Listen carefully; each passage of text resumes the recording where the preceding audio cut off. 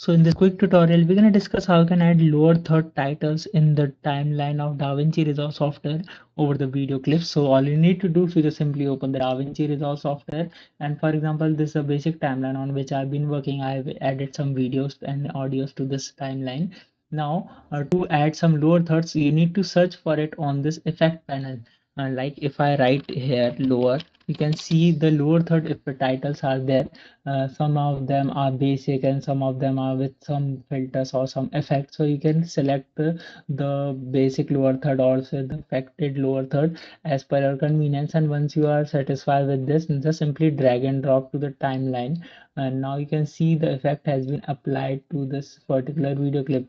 Now, if you want to make changes to this text, just simply to type it over there, and you can see from here I can change the text as well. I hope this video will be helpful for you. Make sure to hit the like button and subscribe button for having such more helpful and interesting tutorials. See you in the next one. Take care.